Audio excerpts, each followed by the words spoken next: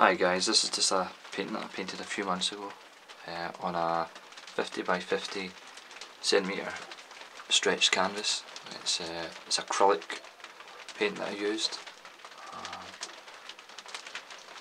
Mainly used a flat-headed brush to paint most of the white areas, and then kind of, if it would focus, use the corner of the flat-headed brush to get the straight hairs in the mane of the zebra.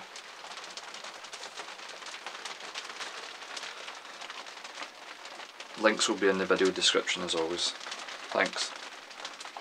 Also, if you could let me know what you think of this piece, and if you would like me to do a sort of similar piece on the channel, that'd be great.